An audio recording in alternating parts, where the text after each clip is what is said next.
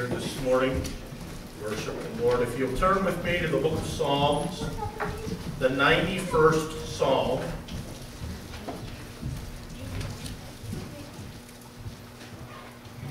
Are you aware that there are no chapters in the book of Psalms? Because it's a collection of songs and poems. It's not a chronological book. And most of the Bible is not written chronologically anyhow. One of the assignments I had, there were a few classes in Bible school that I didn't enjoy, mainly because I didn't like the assignment. And one of them was when Brother Crozier taught Jeremiah. Brother Crozier was a very highly educated man, about 12 or 13 years of higher education, multiple degrees, and he was a great man, very methodical and very, a really good guy. But one of the assignment was that we were to read the book of Jeremiah and put it in chronological order.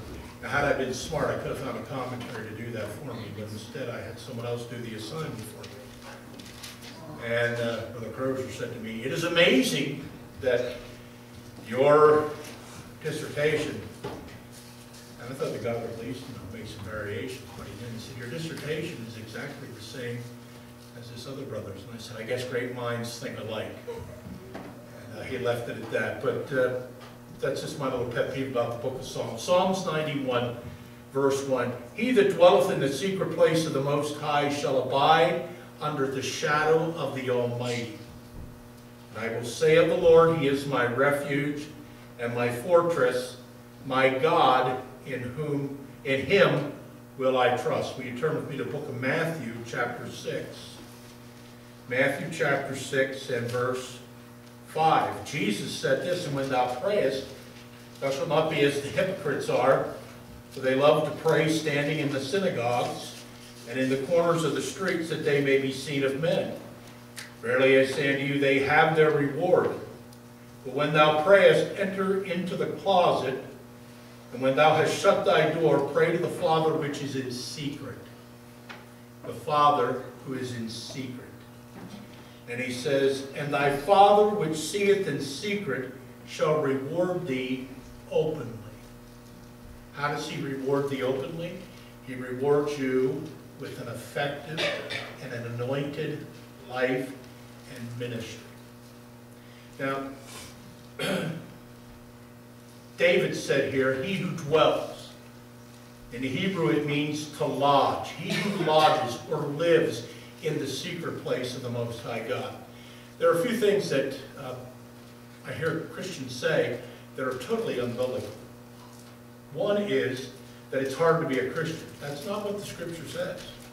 Scripture says the way of the transgressor is hard. Jesus said, "All ye that labor and are heavy laden, come unto me, and I will give you rest. For my yoke is easy, and my burden is light."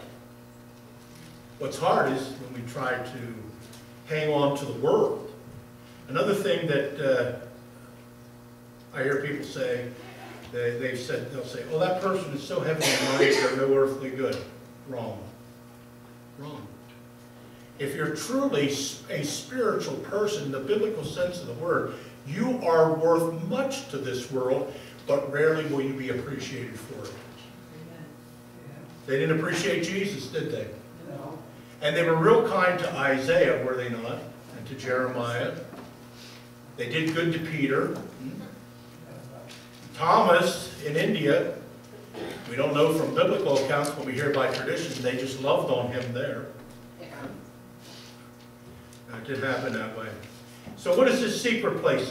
It is a resting place where one passes the night. You got to remember that much of the Bible is, well, it's all set in a Middle Eastern setting, but it's in a Bedouin mindset, in an Arab shepherd type of mindset. And this dwelling place was a place to spend the night. It was a safe and secure place. Might have even been an oasis. He who finds a place to rest, who finds his home in the secret place of the Most High God, it denotes nearness to God, and it denotes our interpersonal relationship with Him. So who is this that can enter into the secret place of the Most High God? Well, in Psalm 24, The psalmist writes and he says, "Who shall ascend into the hill of the Lord? And who shall stand in his holy place? He that hath clean hands and a pure heart." Uh-oh. There's a disqualifier. I feel disqualified already. "Who hath not lifted up his soul unto vanity, nor sworn deceitfully. He shall receive the blessing from the Lord and righteousness from the God of," look at the next phrase, "of his salvation. This is the generation of them that seek him, that seek thy face, O Jacob, Selah. Lift up your heads, O ye gates, and be ye lifted up, ye everlasting doors, and the King of glory shall come in." So who shall ascend up to the holy hill of God? He who has clean hands and a pure heart. Well, that's a problem. It's a problem for me because my hands aren't always clean. My heart is not always pure. But look what he also says in here. He talks about, in verse 5, "and righteousness from the God of his salvation." It's not based on my performance that gains me entrance into the holy place or into the secret place of the Most High God. It's on the performance of Jesus Christ. I stand complete and washed in him. Who makes my hands clean? It's the finished work of Jesus Christ. Jesus makes my hands clean. He makes me fit to enter into the presence of God. Who purifies my heart? It's Jesus. Now, you have to understand something about sanctification. It's both instantaneous and it's progressive. Instantaneous, the moment you're saved, you've been sanctified, blood washed, you are clean as you stand before the Lord because he sees you through Jesus. And the progressive part is that growing and ever becoming more like him in our walk and in our talk and in our living. So, some might think today, I'm not worthy enough to enter into his secret place. Well, you're right, you're not. But Jesus is. And you're going in covered under the blood and under the person of Jesus Christ. He's the great reconciler. All the mighty gulf that God did span, where? At Calvary. He spanned that gulf. He's our way of entrance. He brings me into this holy place, this secret place of the Most High God. Only Jesus' blood can cleanse us.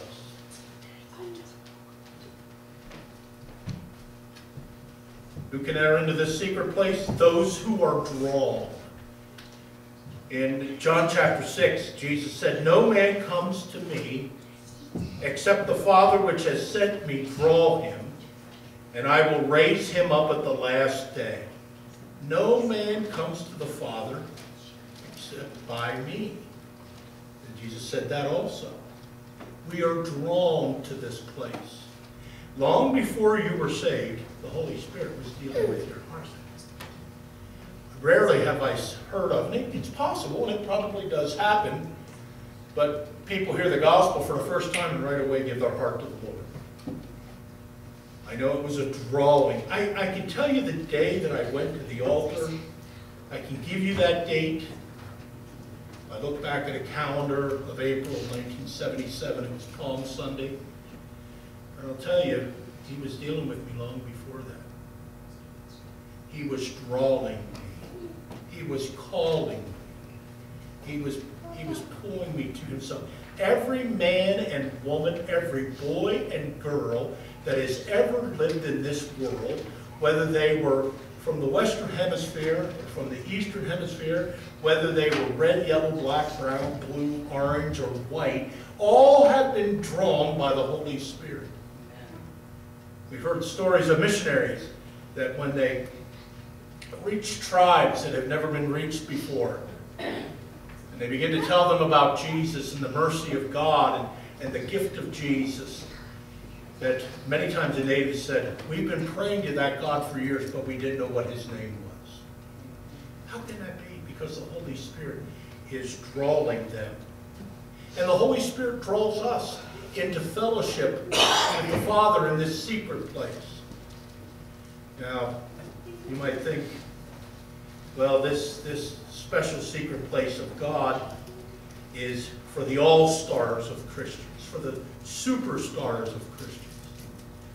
There is no all-stars, and there is no superstars. There is only one star, And he refers to himself in Revelation as the bright and morning star. He is Jesus. He is sprung on high. There's a new light in the world. Who is that? It's Jesus. It's Emmanuel, God with us. There are no superstars. The little old grandma in her prayer closet has as much access to God through Jesus as does the renowned world evangelist. It's amazing how unknown, unnamed, unrecognized Christians have such a powerful force in the prayer closet because they've touched God and God has touched them. He who dwells in the secret place of the Most High God, practicing God's presence, entertaining God. Why would God want to be entertained by me or hosted by me? It's because He loves me. What is man that thou art so mindful of him? I'll tell you what it is about man. We are his heart and his treasure. Let me tell you something. This is a sidebar. We won't charge for this. Are you ready for this? God loves you so much, and He wants to include you so much. Do you know what He has done? He's adopted you as His sons and daughters. And we are heirs and joint heirs together with Jesus Christ. Each and every one of you that's blood washed by the Lamb of God. He's my Savior, He's my Lord, He's my King, He's my God, but He's my brother. Chosen. Little boy came home from school one day in tears, and he said to his mother, "You don't love me the way Billy's mother loves him." She said, "Well, that's not true." He said, "Uh-huh." He said, "Billy told me." He said, "See, I was born into your family. You didn't choose me. Billy was chosen. He was adopted." Let me tell you, what great love the Father hath toward us, in that He would send His Son to die for us. And it's more than just being saved. He wants to have an intimate, personal relationship with each and every one of us, with you. But you don't know me. I'm not worthy. So what? Neither am I. Huh? Let me tell you something. There's bones in every closet. Okay? If you smelled my feet in the morning, you won't want to be around me either. Huh? There's enough to go around. The stink of sin is everywhere, but the blood of Jesus has cleansed me. Come into His fold. Come into the secret place of the Most High God. Don't worry about not being worthy. Accept the worthiness that Christ has wrought for you at Calvary. So He draws people. And He draws people even after they're saved. There's some people that rarely come into the secret place of the Most High God. We come into it in our public worship here, in our corporate worship. I love to worship corporately.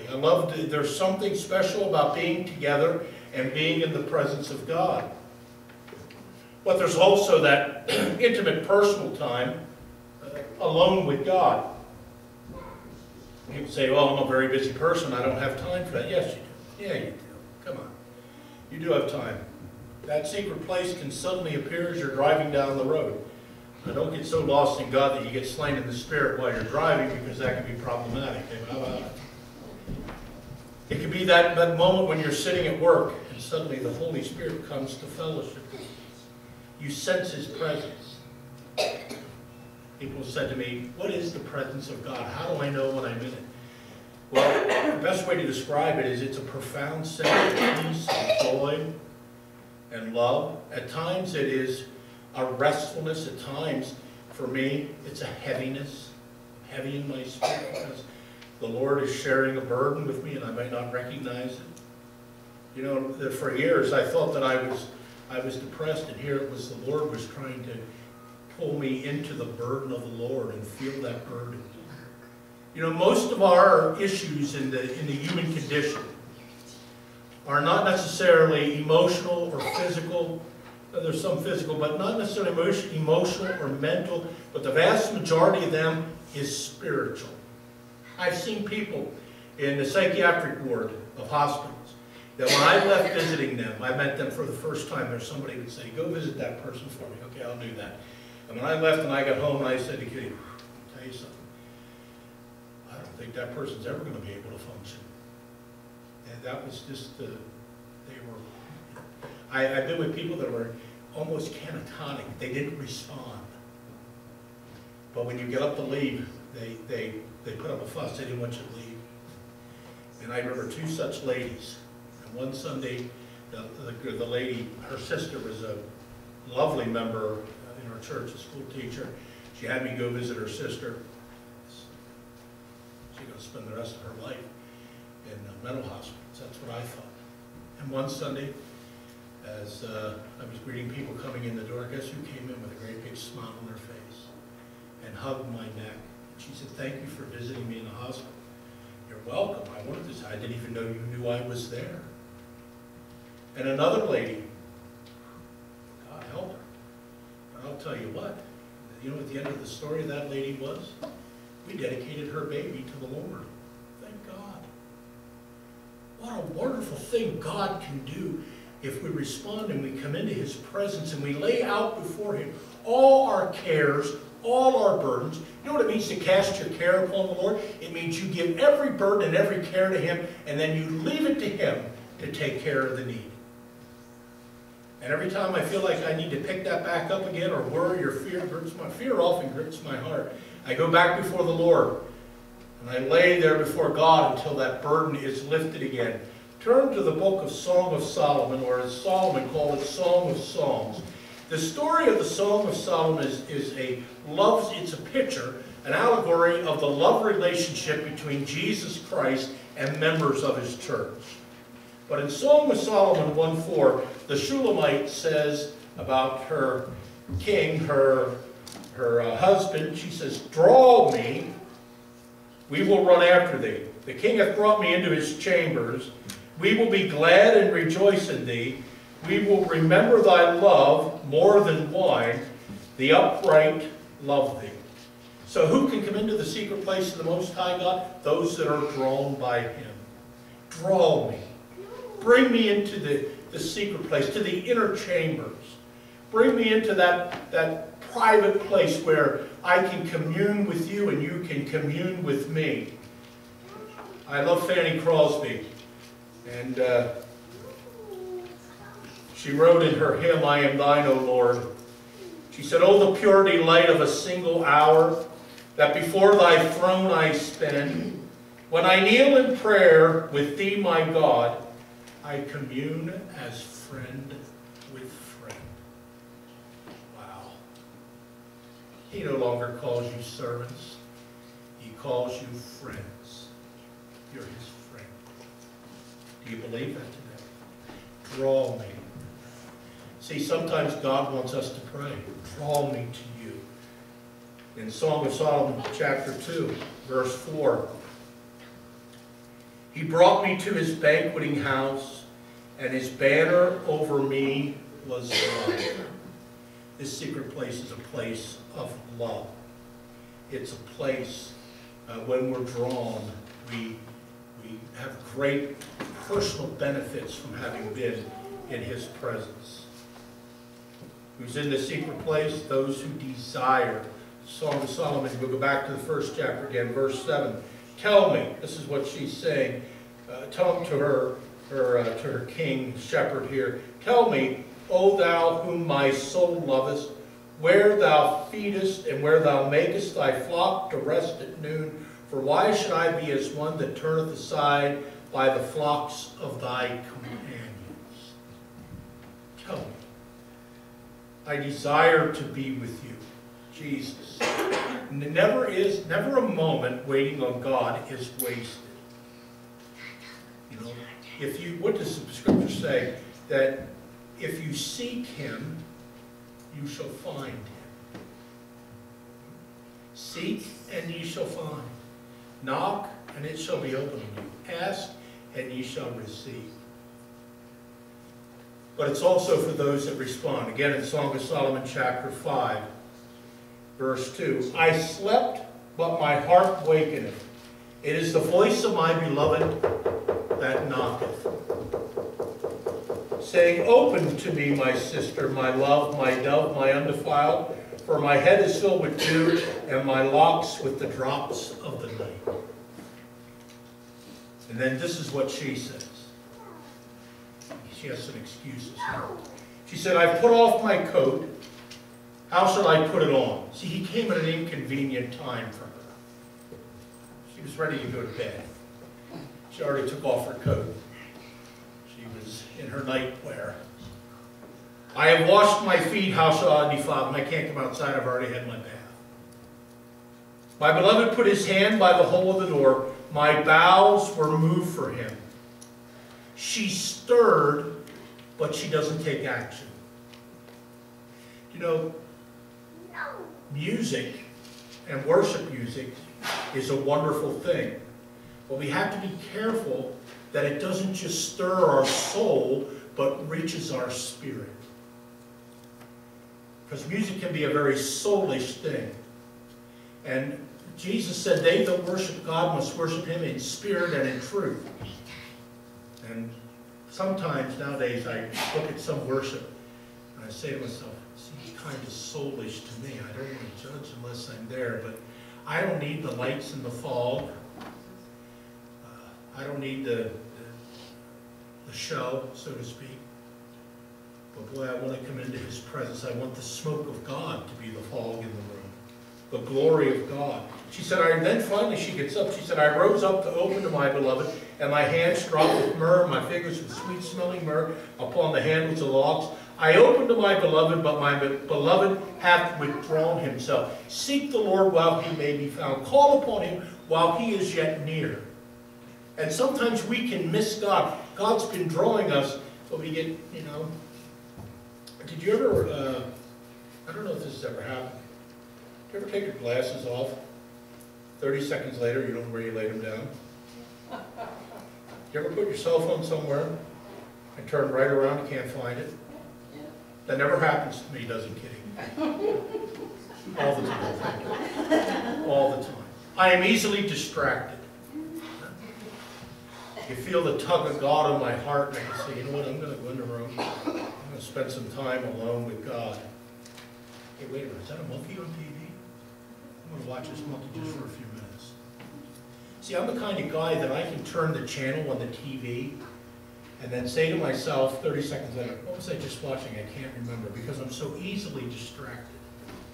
And what happened to her is she had all these excuses, and she missed the tug of God on her heart to come and to be alone with her lover here and have an intimate personal time. She missed that. She said, I rose up to open to my beloved, my hands dropped with myrrh, my fingers the sweet smelling of myrrh upon the handles of my locks. I opened to my beloved, but my beloved hath withdrawn himself and was gone. My soul failed when he spake. That's what she said. I missed the opportunity. Now thank God it would come back again to her. I sought him, but I could not find him. I called him, but he gave no answer. It's okay. That's one on me. If I miss it this time, I'll get it the next time. Many a time later in the same day, I've said to myself, boy, oh boy, I wish I would have missed God this morning. Because now I'm into it, up to my waders, and I don't know which way to turn. And this is what she said. The watchmen that went about the city found me. They smote me, they wounded me. The keepers of the walls took away my veil from me. Listen, when she missed the opportunity that God was calling her aside, later she suffered because of it. Now, she wasn't killed. She wasn't totally banished or rejected forever. It was a learning lesson to respond to the promptings of God. There are times that you may say, well, I don't want to go to the altar this morning. I've done that. I'm beat up. God can meet me back here as my rationalize. And I don't think I'm going to. I haven't read my Bible in a day or so. That's okay. catch up on the weekend and begin to dry on the inside. He calls us, those who desire, those who respond, those who have a clean hands and a pure heart. The secret place, as we said, is a place of intimacy. It's the nearness of God. Ron Mayo, Pastor Ron Mayo, he's passed away now in leukemia, but he said, the nearness of God makes anything in life endurable. So when I come into that intimate place of fellowship with Him, as I'm communing with Him and He with me, He gives me the ability to be able to endure and to keep plodding on. How many times a day I say, I can't do this. I can't do this anymore.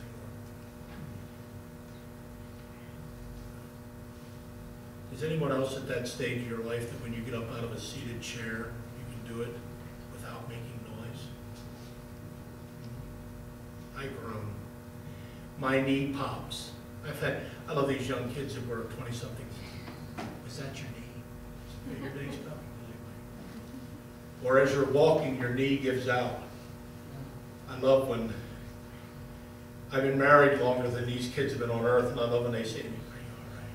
Do you need help?" Well, you're not going to be able to help me because I'm too big. You're going to have to get you and a couple of other of your friends if you think you can help me. Huh? I can't do this. But there is a God who says that I can. It's a place where we hear God's voice and His glory is revealed unto us. Be still and know that I am God. In John chapter 14, pardon me, verse 21, Jesus said, He that hath my commandments and keepeth them, he it is that loveth me. And he that loveth me shall be loved of my Father, and I will love him, and I will manifest myself to him. It's in this secret place where we have the manifestation of Jesus, the manifestation of God. Judas saith unto him, not Iscariot, Lord, how is it that thou wilt manifest thyself unto us and not unto the world? And Jesus said, if a man love me, he will keep my words, and my Father will love him, and we will come unto him and make our abode with him. We will live with him. We will live in him. We will surround him. Remember, Jesus, it says in the book of Acts, that in him we live and move and have our being. We are people who practice the presence of God. Now, the carnal man will never understand all of that. The carnal Christian won't. They're the ones that will say, you're so earthly, you're so heavenly minded, you're no earthly good. Ishmael will always war against Isaac, always. The flesh will always war against the spirit. Going back to being enabled, I can do all things through Christ which strengthens me. You know, there's a picture that I saw on social media, and it was about, I think it was like 3 or 4 kittens, the top pane. Have you seen this one? And the kittens are going into a room, and it says, me entering the prayer closet. And the bottom pane, there are 4 or 5 lions coming out of the room. And it says, me coming out of the prayer closet. Wow. For by thee I can run through a troop and leap over a wall. If God can give courage to Gideon, God can give courage and strength to me. If David with a shepherd's sling and 5 smooth stones can go out onto the battlefield all alone, trusting in the Lord, he did not fear or dread, but by faith he saw what? The victory ahead. What gave David the confidence to stand up against that ungodly Philistine? What gave David the confidence to tear the lion and the bear with his bare hands? What gave Jesus the confidence to say, Father, if it's possible, let this cup pass from me. Nevertheless, not my will, but thy will be done. Because Jesus was often in the secret place of the Most High God. It's a place of refinement in 1 John chapter 3. Now, some people think that this is only talking about when Jesus comes in his second coming. It's not. The participle here, it's a present tense participle, but it says in 1 John 3:2, Beloved, now are we the sons of God, And it doth not yet appear what we shall be, but we know that when he shall appear, we shall be like him, for we shall see him as he is. What happens in the secret place of the Most High God is a transformation and a refinement, because when he shines the light of his glory upon us, we become like him. He reveals himself to us. The secret place of the Most High is where we learn to move and flow in the Holy Spirit. I used to tell new converts, when you have your devotions, when you get before God, have church. Sing, worship, read the scripture, pray. Flow in the Spirit. That's where you learn to move and flow in the Holy Spirit. Get before God and bare your heart. Pour out your heart before the Lord. Wait upon him. You've been baptized in the Holy Spirit. Speak in tongues. Sing in tongues. There's also times where you just groan. The Spirit itself maketh intercession. We don't always know how to pray as we ought, but the Spirit himself maketh intercession for us with groanings which cannot be uttered. He's not talking about speaking in tongues there. He's talking about groaning. You ever feel like the weight of the world is on you and you don't know why? Take that and bear that before the Lord. And then back to Psalm 91 again. We had the testimony of those who dwell in the secret place of the Most High God. He says here that I will say of the Lord, he is my refuge. The name of the Lord is a strong tower. The righteous run to it and are safe. He's a refuge in the time of storm. He's the cleft of the rock. When the winds are howling, when the devil is barking, I run to the rock that is higher than I. You read that throughout the Psalms. Hear my cry, O God, attend unto my prayer. From the ends of the earth will I cry unto thee. When my heart is overwhelmed, lead me to the rock that is higher than I. For thou hast been a shelter for me and a strong tower from the enemy. Psalm 61. Do you ever read these verses of Scripture back to God in your prayer time? Do that too. He's a refuge. He's a fortress. The enemy's coming after me, but guess what? I'm going to get inside the gates of the fort before he does, and we're going to slam the door shut. Let him try to scale that wall. My Savior will pick him right off the top of it. He's my God in whom I trust. I love the story of Thomas. Jesus appeared to his disciples several times after his resurrection. Thomas wasn't there. They told Thomas the story. He said, unless I see the nail prints in his hands, unless I touch the wound in his side, boys, I just don't think I can believe. This is beyond my ability to comprehend or accept. It sounds good, and I'm not saying you're liars, but buddy, I'm struggling with this one. And what did Jesus do? He appeared when Thomas was there. And he says, Thomas, come here. Put your hand in. Thomas, come here. Put your hand in here. And what did Thomas say? My Lord and my God. Hallelujah. Wow. To be able to get to the place where we say, my God, you're here. No evil shall befall thee. We'll read down through here in closing. Surely he shall deliver thee from the snare of the fowler, and from the noisome pestilence. He shall cover thee with his feathers.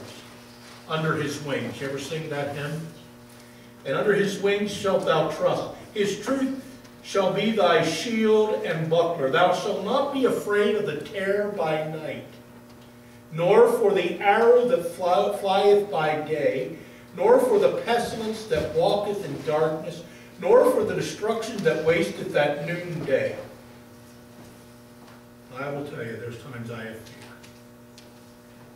I'm afraid what might happen.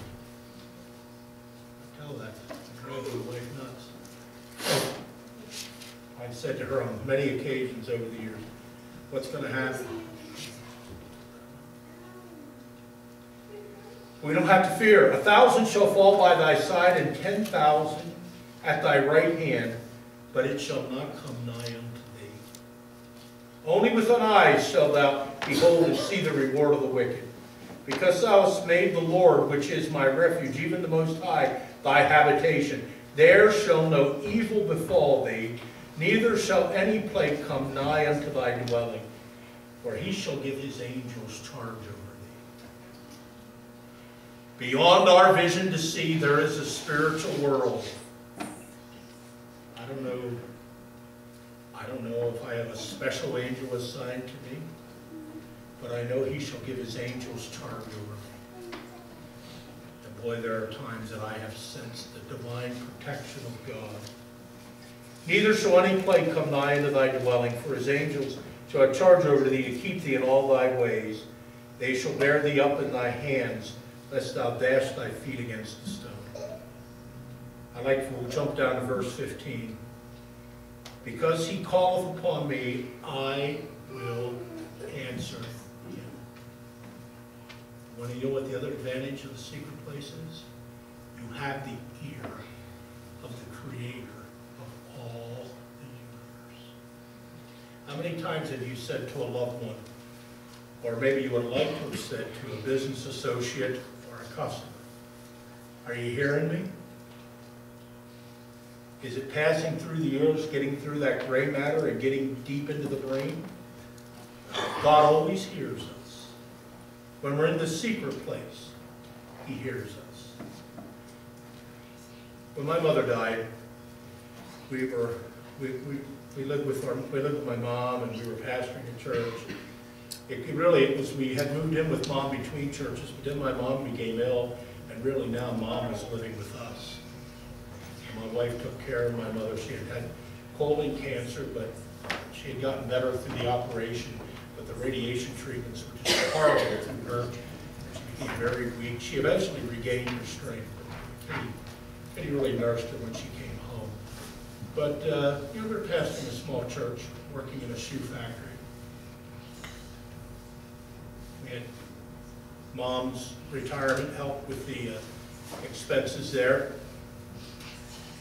But my mother died. I didn't know what the future would be. I didn't know if I'd be able to maintain that house. Kitty wasn't working. Our kids were all small.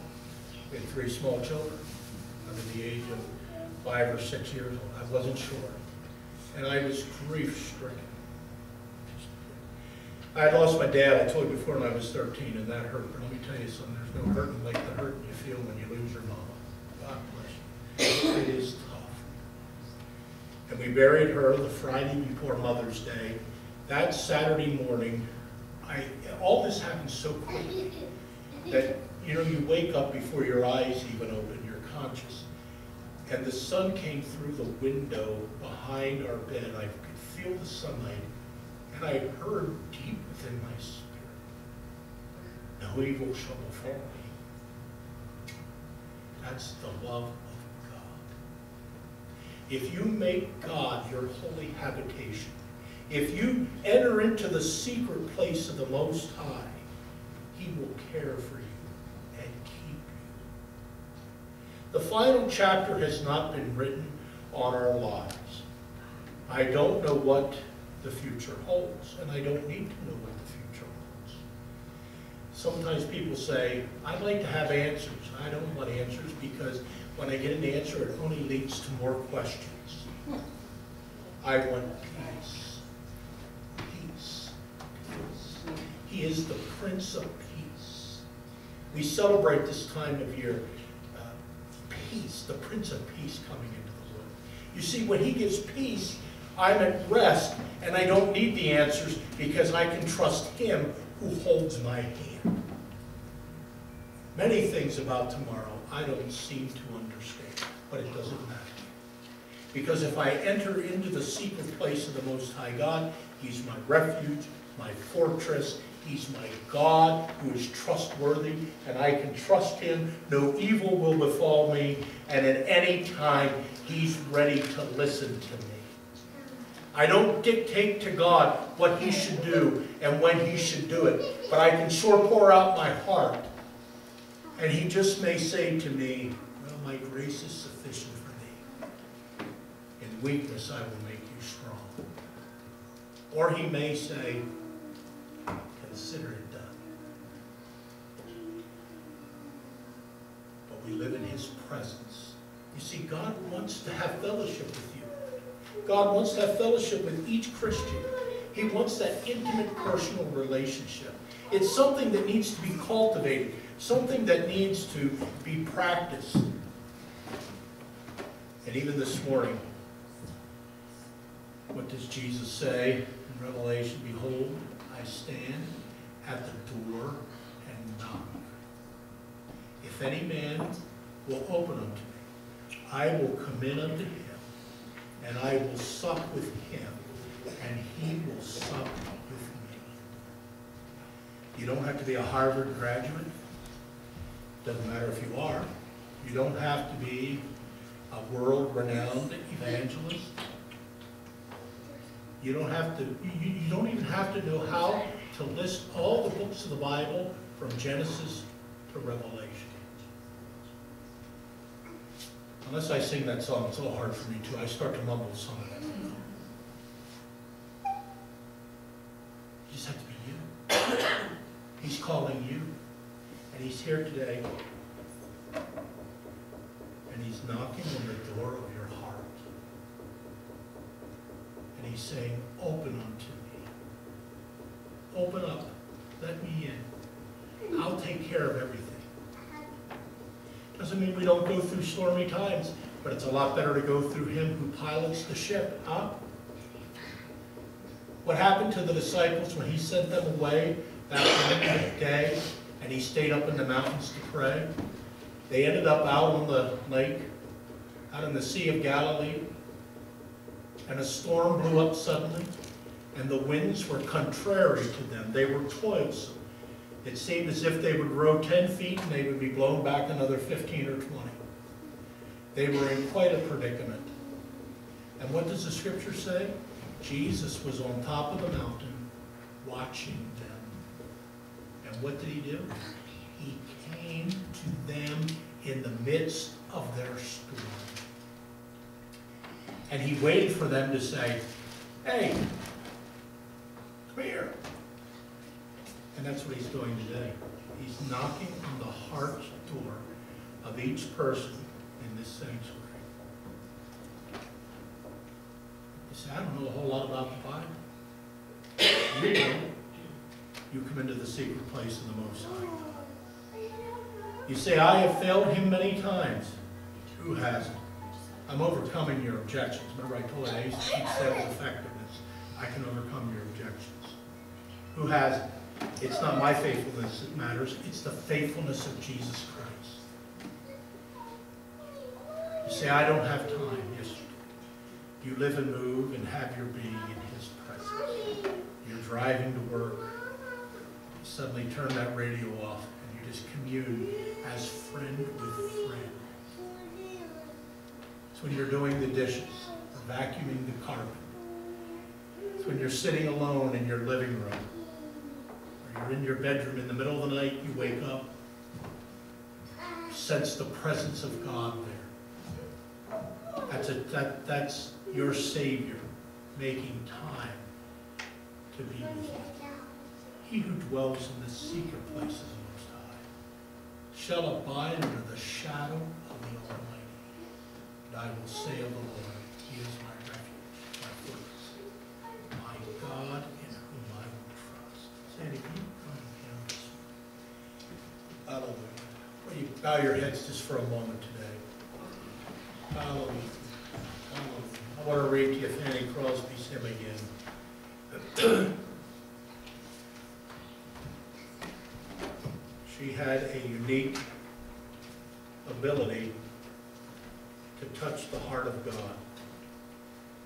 Okay. Bookmark out. Give me one moment, please.